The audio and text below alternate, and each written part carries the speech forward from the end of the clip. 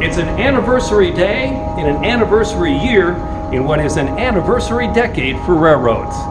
Welcome back to the closed, temporarily, Lake Superior Railroad Museum in the St. Louis County Depot here in downtown Duluth for another one of our behind-the-scenes video tours and railroad stories.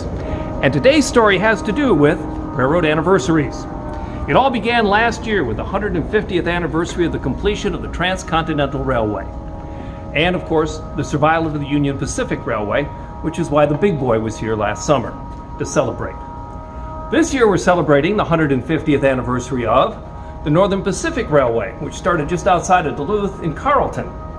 And on this date, May 23rd, 1879, we start with a railroad company that was formed on this date 141 years ago.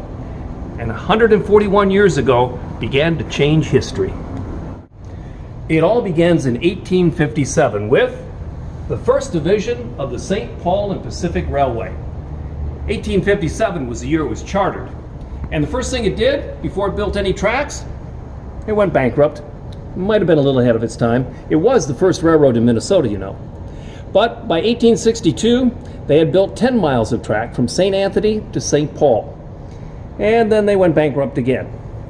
In 1878, new management came on board, and they made $500,000 that year. And that was incredible. So much so that those new managers became the new owners.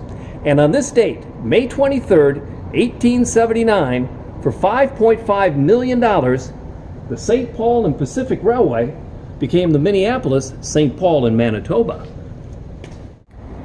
And so they went to the syndicate to help them build the first transcontinental from coast to coast in our northern neighbor. Norm Kittson took to the job right away because he was a Canadian. And James J. Hill was a former Canadian, though now a U.S. citizen. They started building the railroad. Somewhere along the way, they figured out what James J. Hill knew. To build a railroad, you needed customers. And there's a lot of Canada without a lot of customers. Somewhere a plan was hatched to dip the railroad down into the United States. But that would have competed with the Great Northern. And that plan, secretively, was hatched without Hill's knowledge. And boy, was he pissed. It ruined his friendship with Norm, and Normie was knighted after he finished the railway and was quite a star in Canada, but he had lost his long-term friendship with James J. Hill. And he vowed to spend the rest of his life to put it back together. And here's what happened. They started writing letters to each other, long letters. James J. Hill ranting about how he was being betrayed. Norm Kittson saying it had nothing to do with me, I wasn't even aware of it, and besides, we never did it. They finally reconcile. Norm moves back from Florida to St. Paul, buys some land just down the block from the Hill Mansion up on Summit Avenue, and builds an incredible estate. Around that, he puts a high brick wall. And then he notices something. He hasn't been to St. Paul for a while. The land he bought was right in the middle of a migration that happened every morning and every night. The workers down on the waterfront did not live on Summit Avenue. They lived elsewhere.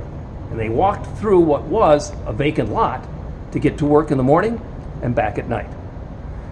When Norm figured this out, it was too late. The mansion had been built, the wall had been put up, and the first thing he did was knock a hole in the back so that they could walk through the back of the wall and down to their jobs.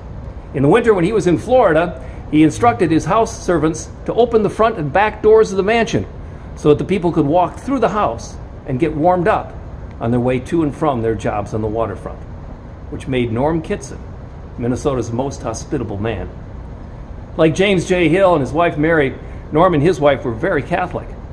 And upon their demise, they left their estate to the Catholic Church. And now when you go to St. Paul and you see that beautiful cathedral, think of it as once Norm Kittson's estate, Minnesota's most hospitable man. Be kind to everyone by washing your hands, keeping your social distance, cover your coughs. Don't touch your face. Please, if you're sick, stay home. And also, please, let's take care of each other.